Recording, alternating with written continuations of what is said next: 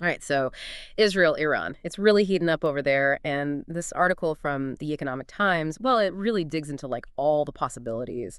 I mean, everything from, diplomacy to, well, military Yeah, action. the timing of this whole thing is kind of what grabbed me. You realize this was published October 10th, Right. and the article says that was the same day Israel was like supposed to figure out what their response was going to be to those missile attacks. It's like, we're not just talking hickory here. It's happening right now. Yeah, like That's, reading a spy novel, except it's, the front page. yeah, And the stakes are huge. One thing the article really brings up is how much disagreement there is. Like even allies, the U.S. and Israel, they can't even agree on what a proportional response would be to those attacks.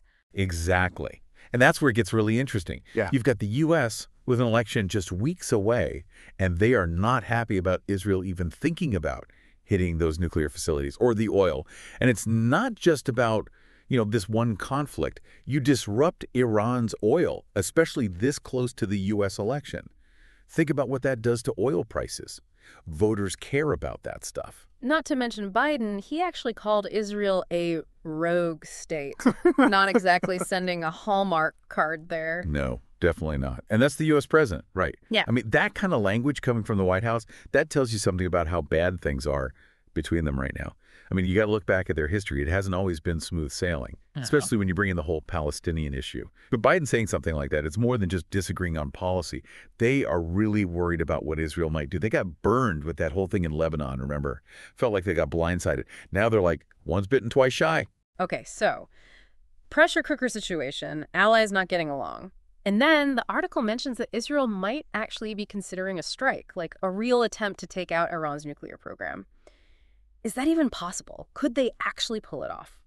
That's the big question, and honestly, nobody really knows. The article mentions that even some of their own people, Israeli officials, they're not sure they could really do enough damage. And these aren't like shacks in the desert. We're talking buried, fortified, the whole 9 yards, not an easy target.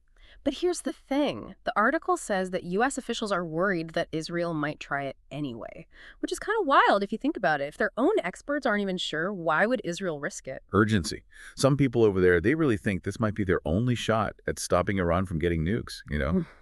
Right or wrong, that's the thinking. Nobody can agree what the best move is, but they know they got to do something. So let's say Israel does retaliate. What are we even talking about here? What are their options? The article lists a few possibilities. Military bases, obviously, intelligence places, even going after their oil. Oh, and this is interesting. It mentions hitting something called leadership sites. Yeah. Which, honestly, that's pretty creepy when you think about it. Okay, let's break that down. So military and intelligence targets. Logistically, how does Israel even pull that off? Oh, it's a nightmare. We're talking over 1,000 miles just to get there. Mid-air refueling, maybe over countries that aren't exactly fans of Israel. And then, of course, you've got Iran's air defenses. And those aren't like toys. Those are Russian-made, top of the line. It would be incredibly risky. And then there's upsetting the neighbors. The article specifically mentions Jordan, Iraq, Saudi Arabia, and that's just from flying over and never mind, actually launching attacks from their territory. Yeah, diplomatically, it could be a disaster. Some of those countries have been like making nice with Iran recently, right? Yeah. Israel launches attacks. They can easily push those countries right back into Iran's arms. The Middle East, it's like a giant game of risk, but with real consequences. And then there's the oil. If Israel hits Iran's oil, I mean, we talked about it with the U.S. election, but globally, that's got to be a nightmare. Total chaos. Iran, they're a major oil producer. You disrupt that, prices would go through the roof, the global economy would be a mess. And for Biden, with the election so close, talk about bad timing. It's like everything's connected, right? One move sets off this chain reaction, and who knows where it ends. And we haven't even mentioned the biggest what if. What if Iran retaliates? That's the question, isn't it? Because they've already said this is bigger than just Israel, right? I mean, they could easily go after U.S. troops, U.S. allies in the region. It could be a regional war. It really could. Nobody knows how it would play out. That's what makes this whole thing so terrifying. The risk is unbelievable. But here's the craziest part. Even with all of this hanging over their heads, even with the possibility of a wider war, the article says there's no agreement on what to do. And get this, even former leaders of Israel are split on the best course of action. I know, right? It's like they're on a reality show. Former prime ministers of Israel. Who has the best plan? Except, in this case, It's not a game. Yeah, and these aren't just any former leaders. Ehud Olmert, Yair Lapid, Naftali Bennett, these guys have been in the hot seat, and they each have very different takes on how to deal with Iran. Okay, so let's dive into that. Let's start with Olmert. What's his take? He's definitely team cautious. He's basically saying, don't touch the oil, don't touch the nuclear stuff. He's worried about making things a million times worse. I mean, can you blame him? But then there's Lapid, right? He's got a different idea. He's all about hitting the oil. He says that's how you really hurt them economically. But here's the thing. Even he says if they're going after the nuclear stuff, the U.S. has to be involved, which, come on, after everything we just talked about, not likely. So we've got cautious, we've got hit him where it hurts, and then there's Bennett. Oh, yeah, Bennett's taking a totally different approach. He's like, hold my beer. Pretty much. He's saying go big or go home, hit everything while they have the chance, while Iran's still trying to figure out what to do. Pretty gutsy. Some might even say reckless. So to recap, you've got 3 former prime ministers, all brilliant guys, and they're looking at the same situation, and they've got 3 totally different solutions. It really makes you think, doesn't it? Yeah. There are no easy answers here. It's mind-blowing, and all of this was happening, like, as this article was going to print. Talk about a cliffhanger. Seriously. But it also makes you wonder, is there any way out of this? Can they actually solve this peacefully? That's the million-dollar question. Yeah. And that's what we'll be talking about in our next deep dive. So we've talked a lot about, like, the military stuff, but is there even a chance this could all get worked out peacefully? Or is it too late for that? Well, that's the big question now, isn't it? You're right. The article is mostly about military options, but, I mean, there are always people working behind the scenes trying to talk things down. Today's question is, can it actually work? I mean, both sides seem pretty dug in. What are the chances they actually sit down and, hash things out? It's going to be tough, that's for sure. They don't exactly trust each other, and there's like decades of bad blood to get past. But on the other hand, nobody really wants a war, right? Yeah. Especially one that could drag in the whole region.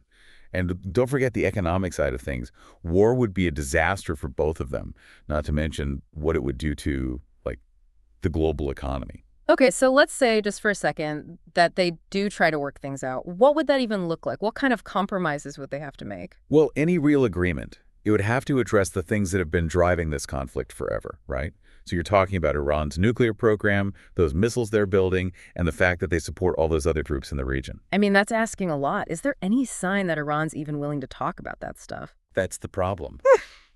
Iran has always said their nuclear stuff is peaceful, right?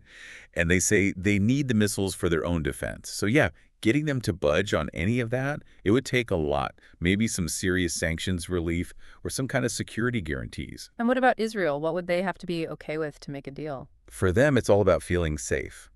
They need to know Iran won't get nukes and that those missiles aren't going to be used against them. So probably that means some way to keep tabs on Iran's nuclear program, maybe even limits on those missiles. So both sides want a lot. Is there even any middle ground here? That's what the diplomats are trying to figure out, right? Yeah. It would take, like, some serious creativity, finding something that both sides can stomach, even if it's not everything they want. It sounds crazy complicated. And with all the other stuff we talked about, the military options, the possibility of things getting out of control, even those disagreements within Israel, I mean, it's hard to imagine them actually pulling off a negotiated peace. You're telling me it's a long shot for sure? I mean, look at the track record. Broken promises, failed negotiations, the whole deal. But here's the thing. A real war, nobody wants to go there. The consequences are just too awful to think about. So while everyone's waiting for Israel to make a move, there are these secret talks happening in the background. Exactly. Is anyone else involved in trying to, like, steer things in the right direction? Oh, yeah, for sure. Even with all the tension we were talking about, the U.S. is still a major player. They don't want a war, and they have some influence over both sides. And then, of course, you've got the other big players in the region, Saudi Arabia, UAE.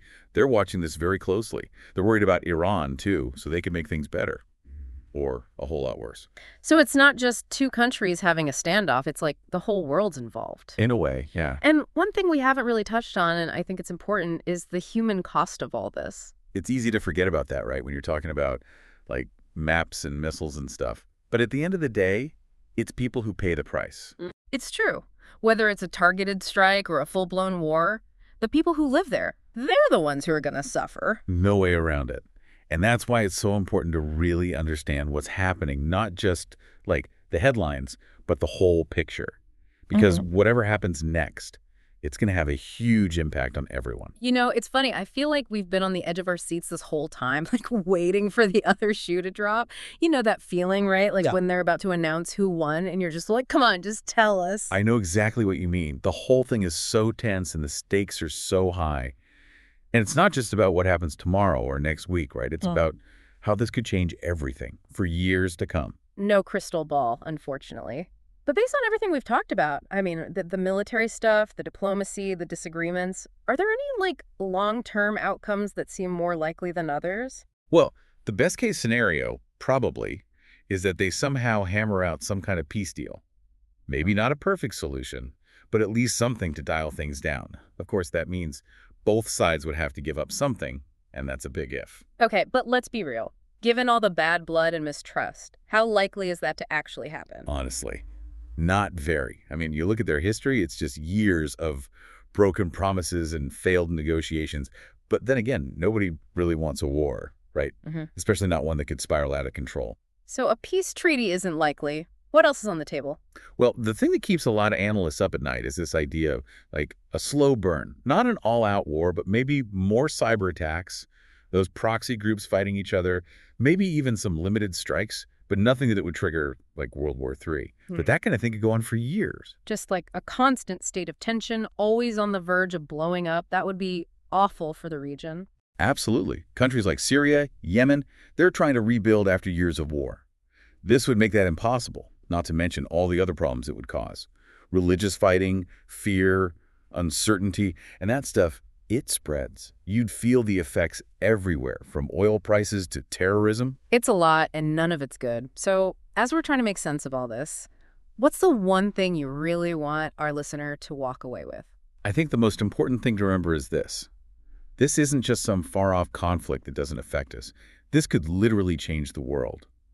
The choices made in the next few days, weeks, they'll have consequences for all of us, not just in the Middle East. That's a good point. We're all connected, whether we like it or not. So as we wrap up this deep dive, I guess I'm left with this feeling of, like, we can't just ignore this. We have to pay attention, stay informed, and talk to each other about this stuff. I agree 100%. We can't just sit back and hope for the best. We all have a responsibility to learn about these issues, to question what we think we know, and to hold our leaders accountable. Because the stakes really couldn't be higher. The decisions being made right now, they could shape the world for generations. We've dug into the military options, the diplomacy, the human costs, the long-term implications. But as we finish up here, there's still that one question. What happens next? And, well, I guess we'll just have to wait and see. But one thing's for sure, the whole world will be watching.